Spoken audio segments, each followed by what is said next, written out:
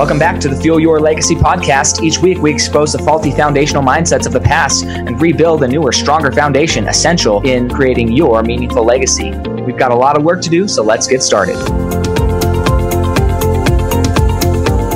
As much as you like this podcast, I'm certain that you're going to love the book that I just released on Amazon, Fuel Your Legacy, The 9 Pillars to Build a Meaningful Legacy.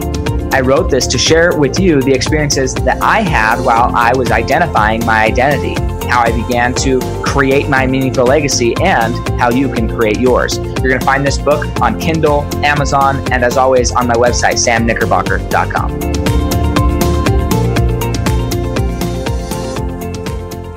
Welcome back to the Fuel Your Legacy show. And this guest, man, I'm so excited for this. I've only had 3 other guests that are specifically skilled in this area, and it's been a while since I had them on the podcast. Just to name a few that you're kind of in this genre with. I actually forget the other guy's name. Why did I just forget it? Anyways, I know Dr. Benjamin Hardy. He's a stud. Really focused on this area, but the idea of positive psychology, but really like, how do we structure the right questions to get the desired outcome or achieve more happiness and fulfillment? So Aaron Marcum, he's actually from Idaho. It's home state for me. I love it, except for he's from the terrible cold side of Idaho. I'm from the better side, which is less green, less mountainous, but warm. 4 seasons on your side. Yeah. Not just ice, sleet. I mean, there's 4, like ice, snowstorms, cold, and then like, was it 3 months maybe of nice weather? Yeah. 3 months of summer. And summer even up there is still pretty cold if you're from Arizona now where I reside. So True. Summer in Idaho Falls is not that great most of the time. So still a little cold. But yeah, anyways, he's founded several companies that has just been very successful, studied at University of Pennsylvania, and just really become an expert in this area. And now he's really working on a company called entragrit, helping entrepreneurs, if I'm not mistaken here, really launch. Now, this book is going to be out in the next maybe week or 2, and you're going to want to... January 22nd, actually. Yeah. So a week or 2. Yeah. So you definitely want to get this on your radar. You can go on Amazon, pre-order it. You can probably go to his website, which we'll talk about, pre-order it. I think anytime you're going to buy somebody's book, I know you like Amazon because it's just easier sometimes for you. But Amazon, I know because I have a book on Amazon. They rape their people. So don't do that. Go to the website. Donate to the person who actually wrote the book. Just buy it right off their website. It's better for you. It's better for them. It's better for everybody. And it's always worth it. Okay. So, just go to the website. And plus you get to find out all the other things that they're doing and how they could help you in other ways. So Aaron, go ahead and introduce yourself as far as how did you get to where you are? Why are you where you are? What was the things in your life that spurred this growth in this direction? And why are you so passionate about passing that knowledge on to the next level of entrepreneurs? Yeah. And thank you. I'm excited to be on the show with you and to have these conversations. My journey, a lot of journeys like this start when we're young, right? In childhood. And I grew up, most of my teenage years, I grew up in Las Vegas, not in Idaho. We moved to Idaho later. I was actually born in Idaho, moved to Vegas. And I recognized early on as a teenager that I had a busy mind, a lot of ideas, I was very distracted even back then. This is before smartphones. That might date me a little bit, but I had this kind of passion to kind of do my own thing. I could entertain myself for hours. My parents would just kind of put me in a corner and I would entertain myself. And I think I discovered in my late teens, early 20s that I wanted to be an entrepreneur. I wanted to do my own thing. And my first kind of venture, after I graduated from college, I met my wife, at college. And my first venture was working with seniors. We were in college. We worked with, my wife had volunteered at an elder hostel program where seniors would come in and spend the summer, and she would take them around to places and so forth. So I got to be around this older population who, when you talk about legacy, right? Is these are people, and usually on the wealthier side, they were active. They had this legacy in mind, even back then. And so I started a home care agency a few years after we were married. And that was my first kind of jump into entrepreneurship. Fortunately, I guess with my drive and how I kind of got into being an entrepreneur, is that was a successful venture in the end. Early on, extremely difficult. Went through a lot. I found that, and this also leads me to positive psychology, is that early on in my journey as an entrepreneur, I was coming home, spending time with my family, had young kids at home, I had 3 young kids at home, 4 young kids at home at the time, eating dinner, then going back to work until like 1 or 2 a.m. And I had this kind of obsessive passion, which in positive psychology is not super healthy. It's not harmonious passion. It's obsessive passion where I was going all in on the professional side and thinking that my personal side would eventually catch up with itself. And I grew that company that way. It was grinding it out. And I was fortunate. I had a wonderful exit from that company. A public company came in and bought my company out a few years later. And then I started my second venture, which has been, that second venture, I fully exited in 2020, is extremely successful. It continues to be a successful venture, but early on in that journey, you would think that I would have learned what the grind felt like back, in my first venture. And I started doing it again. I started getting into those obsessive passion and just kind of grinding it out again. And in that business, we hit a ceiling about 2015, 2016. We had some growth. I started that in 2008, 2009, and hit the ceiling and just kind of plateaued. And I also recognized at the time, this is a turning point for me, as I recognized that personally I had plateaued. That I had put so much into my professional side that I not only had I personally plateaued, I was going down. Like, it wasn't just a plateau. So my business had plateaued, my personal life was suffering. And so I just had this turning point. And the book that kind of helped me get kind of into positive psychology was The Happiness Advantage. Sean Achor wrote that years ago.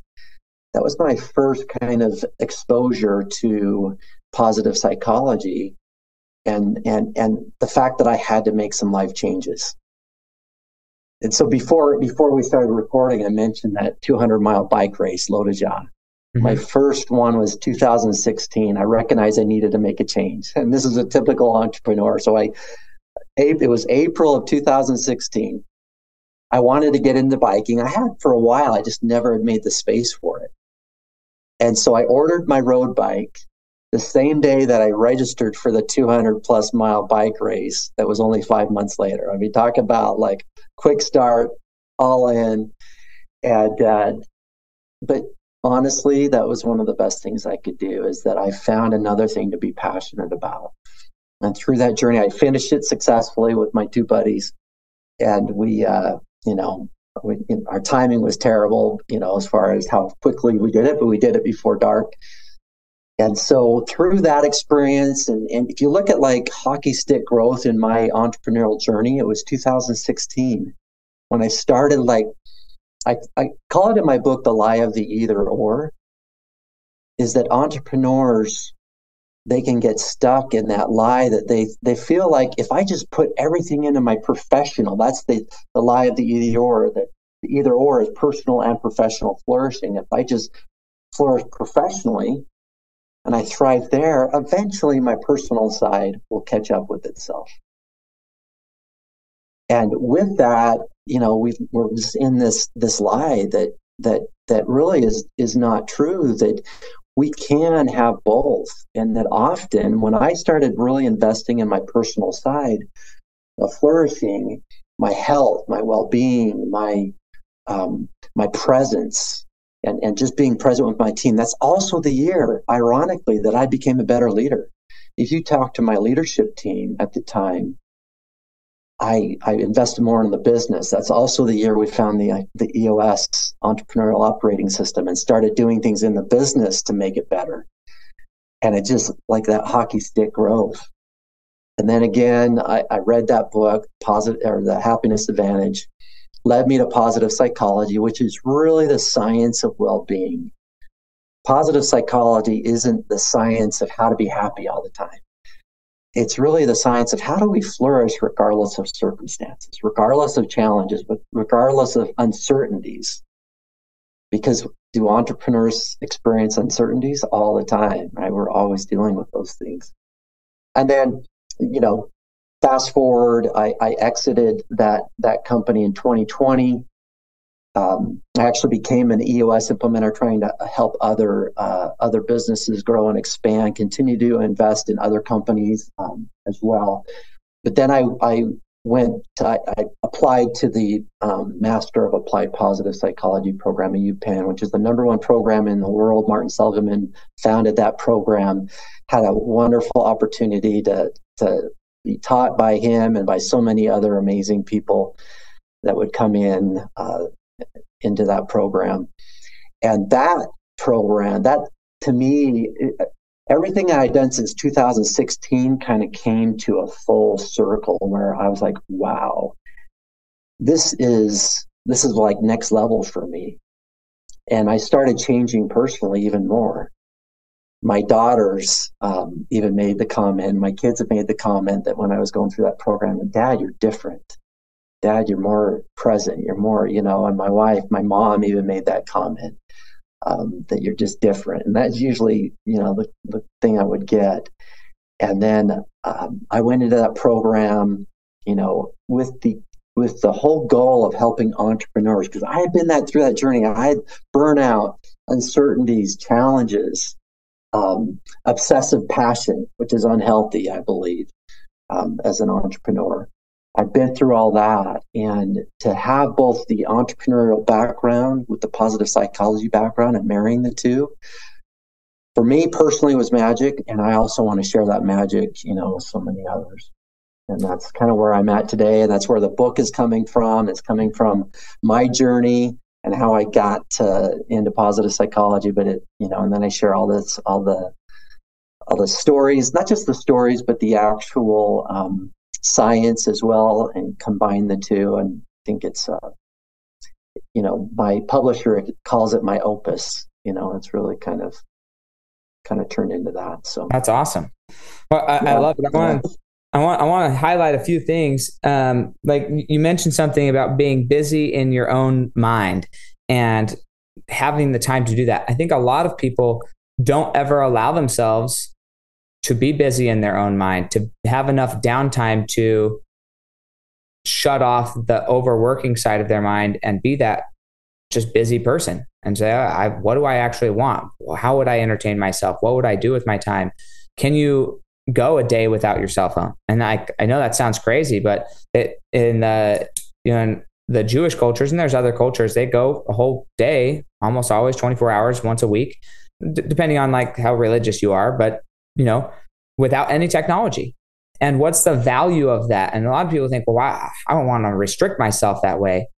I was talking to another friend of mine. They were talking about why do we have to keep God's commandments? Or if we keep God's commandments, are we any better off? And it's like, we don't have to keep God's commandments. We're not going to have any different perspective. God's not going to love us any more or less if we keep his commandments or not. He's not going to do anything more for us or less for us if we keep his commandments or not. The goal of living your life as God would live his life is so that you can be and have what he has. That's the goal of it. If you don't want to be or have what he has, then don't live your life that way, right? But the idea of keeping, what is keeping?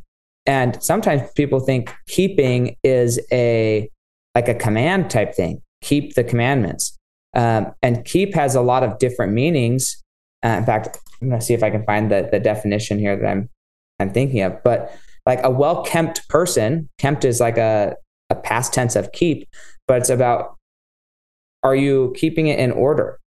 Just like obeying has nothing to do with a command, but an honoring. Obedience is, I'm choosing to do this because I honor, I'm excited for what that is.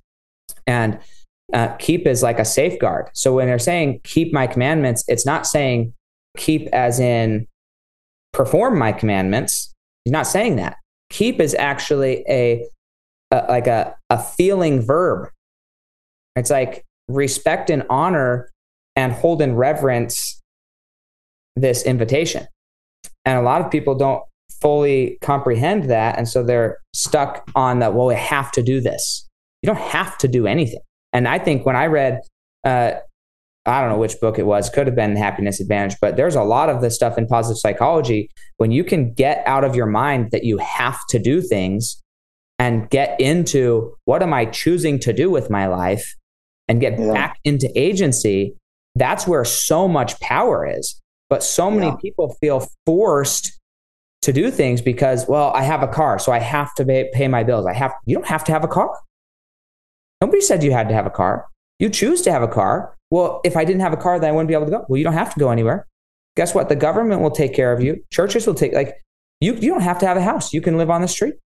There's all these things that people feel like they have to have because it's expectations of others. And when you get to the point of, well, I'm choosing to have a car. I'm choosing to have this car payment. Wonderful. Then stop resenting the car payment. You're making a choice to have it. Be happy that you made the choice. Yeah. So it's kind of an interesting, let's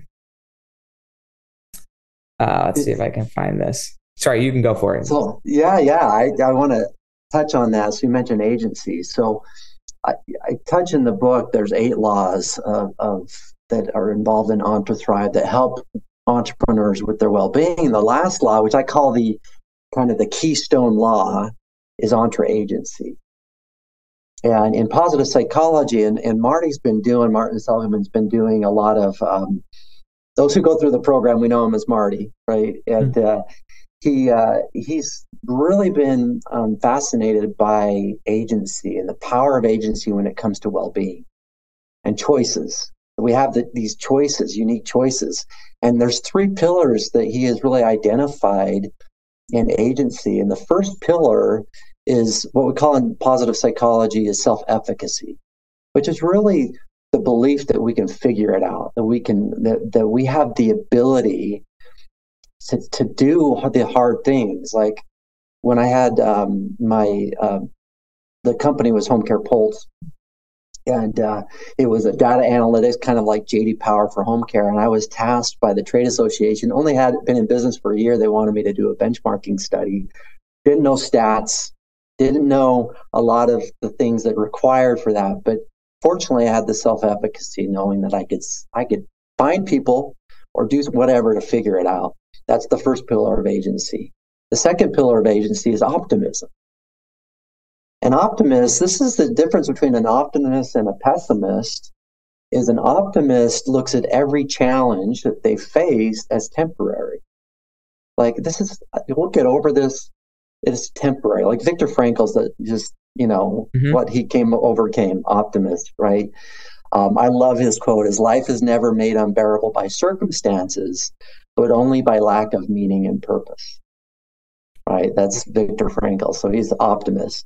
And then the third pillar is imagination, which completely ties to an entrepreneurial journey. Like, we have to have our imagination. And Marty studied, like in history, times when people lacked agency versus when they had agency. And when those 3 things were taken away from the people, then their agency was also, their ability to act freely was taken away. And so as entrepreneurs, always asking ourselves, do I believe in myself? Do I have the self-efficacy to figure this out? Do I really believe I can figure this out? How optimistic am I? Now, there's the thing called over-optimism. People are trying to study right now because that can happen as well. We have to keep that in check. But that's really important. And then how often do I have the space? You mentioned early on, the space to create. For me, it's like, that's what money does for me, is that it creates space for me to create. Like, the role money plays in my life is that if, as long as I have enough to give me the space to create, and I'm not stressed out about, obligation, right? And you mentioned that as well. I'm just kind of pulling apart all the things that you kind of mentioned here, is that when we're feeling obligated to do things, that we have to make certain choices based upon whatever outside influencers, other people in our life, the naysayers in our life, and so forth. When we're feeling obligated, our well-being suffers in that, because that obligation does rob us of our own agency. Yeah. And it's not free will at that point. Well, and it's interesting because one of the things you mentioned is in that I'm a super nerd as far as I really like words. I think people misuse words because they didn't learn English or they didn't read a dictionary. They use words based on how everybody else uses words. And they kind of just morph the meaning. Oh, I guess this kind of word fits there because I'm so illiterate, I can't use another word. Then I'm going to use this word. And I'm the first one to be that person, right? Especially because I struggle with spelling. I'm going to use the shortest, easiest word rather than the longest word that actually is the right word. Okay. Like I'm not slamming anybody who feels that way. I'm that person too. And that doesn't, I think that's one of the best things that I've ever done is when I'm reading is actually look up the definitions rather than like, okay, I kind of understand what that word means in context. But what does that word actually mean? Like you might think keep is just a normal word. Well, read it. How about read the origin of it? Read the origin of obey. Like those things are short words that you might use, but misuse often. So one of the things that you said just barely that again, I want to highlight, and I'm confident you'll agree with me, but again, it's a form of language that sometimes we use to communicate to people something, even though they're inaccurate words to use. And this, I believe, kind of what you're saying is, at what point do we have to take ownership of this? And part of ownership is the vocabulary that we use. If we use vocabulary of victim vocabulary, then it's hard to ever take ownership of that. I interviewed that's part of agency, right? Woman on my podcast, and she did linguistic anthropology. So her master's degree was going into different areas in the world and different demographics inside of cities and figure out who has the words to actually succeed and who has the words to fail in society. And a lot of the ghetto and the poverty, they actually don't even know the vocabulary of success. They can't win. Not because they're stuck there. They're stuck there because they don't have the right vocabulary. So I'm going to highlight a word here. Successful people have a common language, I think. Yeah. And so this is a problem. So this is why I'm going to highlight what you said, because I want to draw attention to it for the listener. Okay. So we're talking about agency, self-efficacy, optimism, imagination. Great. Well, something you said is what I forget, Marty, right? What he studied was when those were taken from the people, then that's when people suffered. So here's the question, right? Who is allowed? Well, not even who. Maybe that's the wrong question. How can somebody take self-efficacy from you? Or what really happens is you surrender or you give up your self-efficacy. Nobody can take your mind from you. You can not direct your mind. But if you believe that if you're using language that somebody could take this from you, or they were taken, or they were removed from society, there's a lot of programming that happens. But if you don't recognize that the programming is happening and you just are a victim, it's taken from me, then that's outside of the realm of positive psychology. So agency is something that only you can give up. And it's also something that only you can take back. That's the crazy thing is, it's when we say it's taken, it's not taken, it's surrendered. And as soon as you decide to employ agency in your life, it'll be there. As long as you choose to leave agency alone, then it won't be there. But that's a you choice. That's not anybody else's choice. And Viktor Frankl is a perfect example of that. He's in a freaking war camp, having all of his friends gassed. Really, he epitomizes someone who had the right mindset, right? That he chose, regardless of circumstance, he chose it. Now, I do believe, like if you look in history, like St. Augustine, for example, and the way he looked at free will and agency, and how he felt like people weren't capable of making their own choices, that everyone was fallen, right? And that they, and even Marty talks about this, is that there are, I believe, circumstances that make it more challenging to exercise our agency, such as Viktor Frankl. But Viktor is one of those, and that's what I love his story, is that he he figured out how to thrive, or at least get beyond his circumstances, in his mind. And I call it in the book, I call it the good life mindset, is that the good life is in here, not out here. And I don't want people to misunderstand that. When I say the good life as an entrepreneur, it's not about external visual eye candy, like nice house, nice cars, all of that.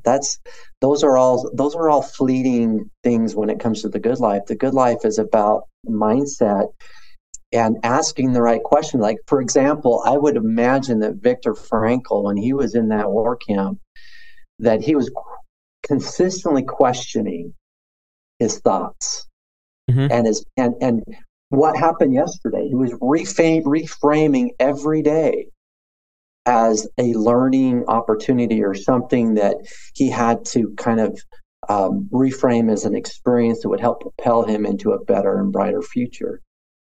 Dr. Benjamin Hardy talks about that, right? In his Self book, I think that's his newest book. It's his second newest book. His newest book is 10X is easier than 2X. Yeah, which is one of my favorite. Dan Sullivan is his co-author, is my coach. Okay. Yeah. So yeah. I love Dan. I've known him for quite a while. I think that's 10X is easier than 2X. Dan Sullivan's name is still first on that, which I don't. Well, he talks about that in another podcast. But I think Be Your Future Self is Benjamin Hardy's most recent personal book that's just by him. Yeah. So, but yeah, absolutely. Yeah, big fan of both of them. Funny story about him, really quick. I first was introduced to him with Willpower Doesn't Work. That was the first book I read of Benjamin Hardy's. And then it was like probably one of my favorite books for 3 or 4 years. It was it's a good book. Yeah, and then I started my podcast after that. And that was one of the first books I reviewed on my podcast.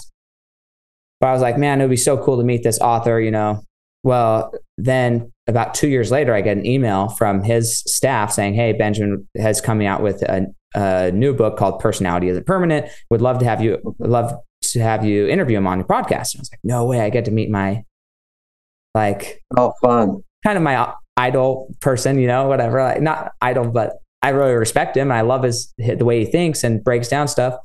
And so got to interview him on my podcast. And then 2 years later, my family were out in Florida at Disneyland and decided to, are you still with me? Oh, man, I gotta love this.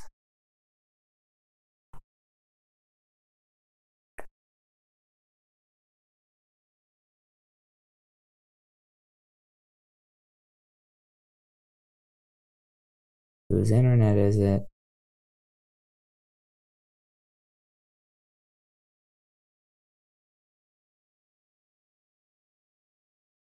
Are you back? Yeah, I'm not sure if my internet was still strong. No, it's all good. I don't know what happened. So anyways, we're in Florida at Disneyland with our family. We're sitting in church. I kid you not. He walks in and I'm just like, that's Benjamin Hardy. Anyways, so that's crazy. So I went up to him after. Yeah. He's been an impact on me as well. On my podcast, he actually gave me one of his it was just right after it launched the what's it called? It's just Be Your Future Self, I think. Be Your Future Self Now. So he gave me a copy there and I was like, that's so cool. Anyways, it was just cool that he went from the progression of our quote unquote relationship has been fun. I love it. I love it. You're welcome to introduce me to him. Dan should probably introduce me. I was going to say, you guys have the same coach. I'm surprised you guys don't know each other already. Yeah. So they're not going to be writing any more books together. They've kind of separated, but I need to reach out to Ben. We have so much in common, the two of us, in our background. Ben's a organizational psychologist and I'm a positive psychologist. And I feel like they both really religious background as well. So yeah, I feel like they both really bridge. I mean, same with neuropsychology, right? It's all kind of the same thing, maybe with a slightly different outcome. But a lot of it is how, and this kind of gets even to the conversation today, how do we structure our lives and ask ourselves the right questions so we can accomplish it? Like, it's 10x is easier than 2x is really about that. Like, okay, so you think you're asking your questions how to grow a little bit, how to grow more. And so with your Thrive, you mentioned you have about 8 principles there. What are those principles that you feel like are, or 8 laws, habits, practices that really help anybody starting out? I don't want to say avoid the grind, because the grind is potentially mentally, but it is also like, you got to do the work, right? There's no free meal for any entrepreneur. So saying, oh, well, you're going to avoid the grind, I don't know if I would agree with that, unless we're defining the grind as a mentality. And then I'm okay, we can avoid the grind. But what are those 8 steps to really help those beginning entrepreneurs make it easier, not just on them, but something else you mentioned was on your family and the suffering of your personal life, which is not just you personally, but also your wife, your children. So how do they make that a smoother transition? Yeah. So I'll go through all 8 really quick and kind of share maybe even a couple examples along the way that I have found through my own journey, that by implementing these 8 laws, their mindset changes. Like, it's all, to me, it's like so much involved in our heads. And so the first law is, and I use intentionally, because this is about entrepreneurs. This book's about entrepreneurs, and it's entreclarity is the first law. And to me, that's the cornerstone law. Entre-agency is the keystone. Like, if you look at the arc, it's the keystone, but the cornerstone law is the entreclarity law. And the first part of entreclarity is getting clear on what I call your guiding truths. Like, what do you want to be true about yourself? I have had my guiding truths for years. And in those moments, like, I remember sleeping on my desk, trying to hit a deadline and exhausted, right? And seeing my guiding truths that help lighten that fire again. And there's other moments in my life where I've come back to my guiding truths to remind me what I want. One guiding truth is my mind is at peace. My actions reflect character. My body is in good health. My family receives my time. All these things. My heart belongs to Christ. I'm a Christian. And so these things are all really important to me as I go through this journey. And so that law, entreclarity, is like really getting clear on, we say get clear on your why. It goes beyond that, I believe, is that what is true about you or your future self, as Benjamin Hardy would say, is what do you want to be true in the future about yourself? And so those have been my kind of like guiding, lighthouse, for lack of a better term, that I've kind of followed in those moments of uncertainty, especially early on in my ventures that I've started. I've come back to those many times. Even when writing this book, I've had to remind myself of what's truly important. My life is filled with abundance is another guiding truth. And so I have to make sure I'm coming back to those. And then the second element of the entreclarity is what we call breakaways.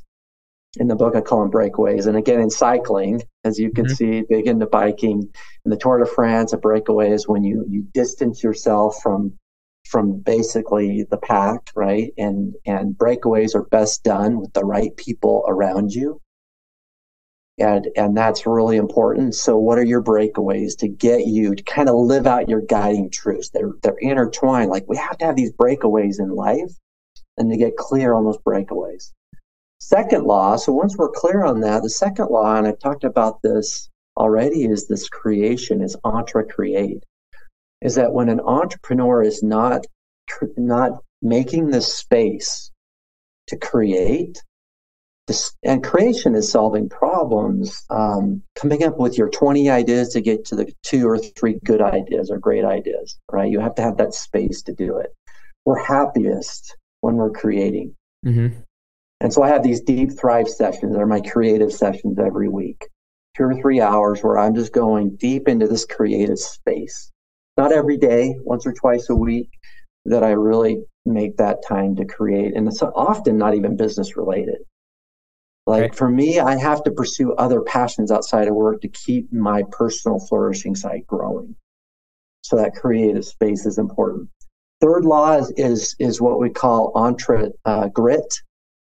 Angela Duckworth, in her book Grit, she's also a positive psychologist, is that we have to have, as entrepreneurs, we have to have that grit. And there's 5 levels of on the professional side when we're pursuing something that can deepen our grit. The first level is curiosity. Like when we're thinking about starting a business, it has to start with curiosity, right? We have to be curious, not just doing it out of obligation.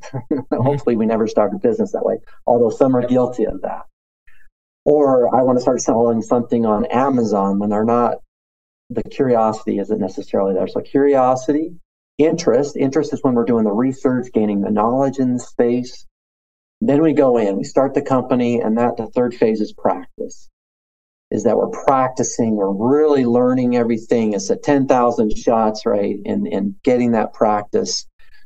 And then if we practice enough, then the passion, it turns into passion. Too often, especially younger entrepreneurs, I'm finding like to try to get that passion sooner without the real practice. Mm-hmm. And to me, it's false passion sometimes, that they think they're passionate about it, but they're not quite there. I think that's huge, because a lot of people, they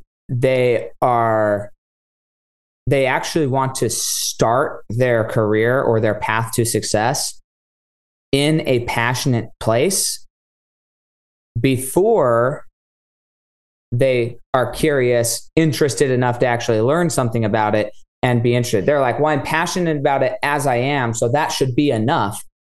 Almost never. The most it's like practice beats talent every day of the week, all day long, always. Now, when talent practices, wonderful. But if you're just a talented person, you will cap, and as soon as it gets hard, you lose. And this is why it's entrepreneur probably, but you lose your ability to stick it out, because it's like, well, that was hard. It's fun until I'm passionate about it, until it's hard. Then I'm not passionate about it anymore. Then I'm not interested about it. Passion, right? It's not true passion, but people think, well, I should be passionate about what I do for work. Most people do what they do for work, and then they become passionate about it. That's another law in Judaism, where do you keep the commandments because you want to, or do you keep the commandments and then figure out why you're keeping the commandments? Like, do you have to understand why you keep a commandment before you keep the commandment? Or should you keep the commandments, and as you're obeying, as you're becoming like God, then you learn why you're becoming like God. You understand why he asked you to do that. Oh, I love that. Right? So it's like, what is the goal of the process? And people they're flipping it on the head, right? They're saying, oh, I should be passionate, and then everything's going to be easy. Trying to find something you're passionate about happens through first finding, just like you said, curiosity, then getting interested enough that you're going to study it or learn something about it, and then practicing the hell out of it. Because if you don't practice, it just doesn't matter. It just doesn't matter. And so many people are doing it backwards. So I love try to skip the practice part. It's really crazy. And passion really, when it comes to grit, it really gets us pretty far as entrepreneurs. Sure. But then there's that 5th level. And the 5th level, it ties to, in the 10X book, the concept that Dan's been teaching us for years in my coaching is the unique ability. But I call it in the book calling. Like when we feel called, right? And this is a God thing as well sometimes, is that we feel called. We are gonna our ability to persist and to keep going is amplified. Especially when we feel called and it's our unique ability. Like, for example, getting into positive psychology and now feeling called to help entrepreneurs thrive and find well-being, followed these 5 phases to a T. Mm-hmm. Oh, absolutely. My practice part was I went all in financially, time. Like, I never knew at 49 I would be going back and getting a master's degree from an Ivy League school. The fact I was even accepted blew my mind, right? But I was a B student in my undergrad, and that I, through that evolution and that practice, like really intense practice, 25, 30 hours, additional hours a week while I was running my business, businesses. That was intense. That's practice. It led me to my passion. It's not like I was passionate about positive psychology when I finished reading this book by Sean Acorn. Exposed to it, and you're like, yeah, I was exposed. My curiosity right here. Yeah. This is my curiosity phase. Anyway, I talked about that with grit. And then I also talked about the dangers of that is that our calling can become obsessive. And in positive psychology, we talk about obsessive passion versus harmonious passion. Harmonious passion is when we pursue other passions outside of work that help us balance and again, balance is, I think, overused. We can never balance. We don't have balance, but we have present, like to be present with those that we love and not to be completely one-sided in the professional side. Again, the lie of the either or is we feel like we can only do one or the other. But anyway, that's grit. The fourth one is super important. This book, let's see here. Where is that book? Oh, it's right here. The Good Life, right? And the number one impact or factor to well-being is our relationships. So I call it entreconnections, the fourth law. But and there's three levels of what I talk about in that law is that when it comes to our relationships, I don't talk a lot about the types of relationships. There's a lot of books on that. I really talk about the first thing is the first phase, the crawl part of relationships is, are you congruent with who you say you are in your relationships? Are you the same person in private as you are in public?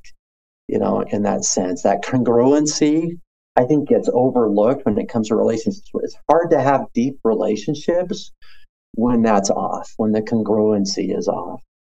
Living accordingly to who we say we are on social media, being congruent with that. When we're congruent, we can also, the second one, the walk part is, Martin Luther King's great quote, if you can't fly, then run. If you can't run, then walk. If you can't walk, then crawl. But whatever you do, keep moving forward. I use that a lot in the book to kind of frame each law. And so the walk part is being present. And, there's no such thing as personal and professional perfect balance. But when you are in with your relationships, you're all in. Like, let's say I just started a company. And when you just start a company, you have to put in the time. I mean, I get that. But when you're home, be home. And I don't live this perfectly. I still have more pieces out, right? I'm a distracted entrepreneur. In The Greatest Salesman in the World, and I think it's scroll marked 4 or 5, but he says, you have to divorce yourself from the business when you're at home, and you have to divorce yourself from your family when you're at work. And some of the people I've mentored, they're like, that sounds terrible. Why would I want to program myself to be divorced at work? And again, they're using the word divorced purely in a relationship, marriage standpoint, but it's like divorcing yourself is basically saying, look, that is not my focus. This is my focus. Now, if there's an emergency, sure, you're going to do what you need to do, but the focus needs to be, are you all into what you're doing when you're doing it? Are you focused on your children when you're with your children, or are you halfway in work and halfway at family? And then at that point, you're not in any. Too often, I love that. Too often we treat our lives, especially as entrepreneurs, like a typical doctor's office, where we go in, where we don't, we treat those relationships where we're just giving a diagnostic, and, we're just kind of like, here's the prognosis, or here's the recommendation and what you need to improve upon. And 15 minutes we're in and out and on to the next thing, and not really being present in that moment with our most important relationships. And so, and then the last part of that law is with interconnections is what we call high quality connections. This is a term coined by Jane, the psychologist, organizational psychologist from University of Michigan. She coined it as high quality connections. And whatever we're doing we have to be, this engagement and making sure that we are well connected, whether it's with your Uber driver. And I have an example in the book. I talk about an experience where I had an Uber driver give me a hug after he dropped me off. We had just a high quality connection, and so wherever we are, just having that. I had a partner who was really good at just sitting down and being present with our team members. Even we owned a call center in one of my businesses, and these were college kids, and their lives are trying to figure things out. And he would take a real interest in their lives. And from a hierarchy in the business, they were down, from the organizational chart or the accountability chart, they were way down here. But you would have thought that they were equals, right? He treated them that way. And those high quality connections they help our well-being and the well-being of those that we're connected with. It's so important for these entrepreneurs to really grab hold of that. And I think that's part of a legacy, right? You talk about legacy, to be known, of being someone who was present. Wow, what better legacy is that to me? And that's kind of what I want my kids and grandkids and great grandkids to know me as. Right. So start thinking about that. We're out of time, unfortunately. So if you want the other 4, you're gonna have to. Yeah, that's right. There you go. Hey, that was not planned, guys. I promise you. I want to know the other 4 as much as you do. But it is what it is. So we can have them come back, which is always a pleasure for me. I love having people come back on the show and finish conversations. Yeah, I love that. I would love to do is if I can get your book before then, and then I can read it and have an even better conversation. I'd love to share the manuscript with you, Sam. Yeah, please do. I'll send that over to you. Yeah. But where could they go? Where's going to be the best place for them to either pre-order your book or get your book when it comes out? Not on Amazon. I'm an Amazon hater for most of the time. I like Amazon a lot, but man, they do not give you the author's due when they're selling books. I agree with that. So entrethrive.com, ENTRE, just like entrepreneur, entrethrive.com. And then we actually created a special link for your listeners. So you can go to entrethrive.com/fuel your legacy, and they can download an Entre Clarity guide. And it talks about those 2 things we already talked about, the guiding truths and the breakaway. We have 2 tools in there that your listeners can listen to. They can also click the link to order there's a link to pre-order the book. They can actually pre-order, the Kindle or whatever, the hardcover copy and so forth. So from there, and then engage in some of our content. Yeah, I don't know why I feel inspired to say this right now, but somebody's going to listen to this, and that's you. Whoever you are, listen to this and pay attention. When you're going to these people's websites, 1, I know you have a book in you and you need to share the book. When you write a book, don't just write a book. Go and study his site. I haven't even been on his site, but I feel like you're supposed to say this right now. Go study his site, because the book is one element to a successful transference of information. As he said, the book was the curiosity phase of grit. But how are you going to get interested? There's other resources. So when you're thinking, I'm going to write a book, the book is one of probably 10 other ways to reuse the same content to the benefit. So you're actually transferring the information. You're not just writing a book for the sake of writing a book, but hopefully you're writing a book because you actually want to create an impact. You want to leave a legacy. And to do that, in the world we're in today, it's not just that it's easy, but it is significantly easier to repurpose this content, make it more digestible for many different fashions, and then create guides and ways for the people who are reading the book, who are curious and now want to implement, give them a way to implement it. So go study his website if I was to go write my own book, how could I mirror what Aaron's done? Aaron, I don't know how much he paid for his his team to do it, right?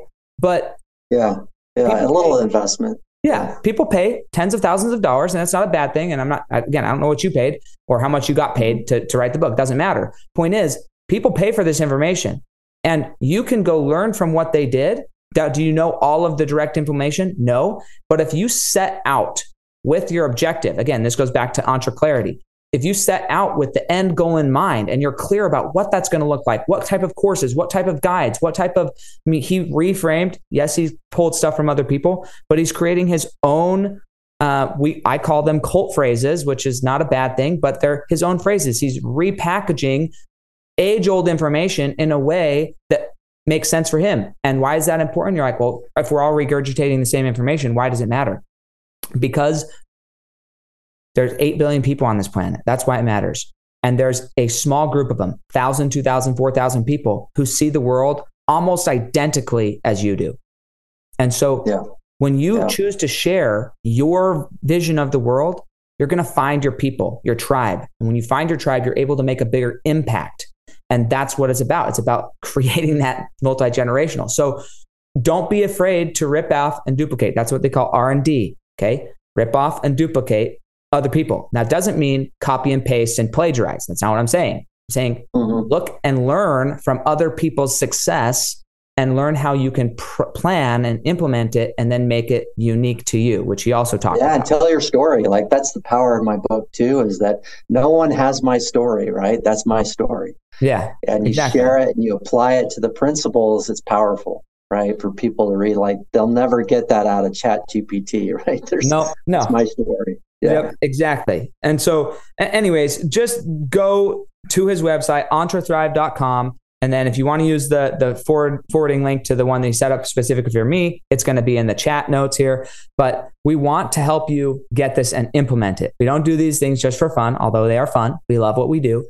But I do the podcast so I can help people level up their game. That's why I do the podcast. Okay. So I want to help you with that. Thank you so much, Aaron, for taking the time to be with us today.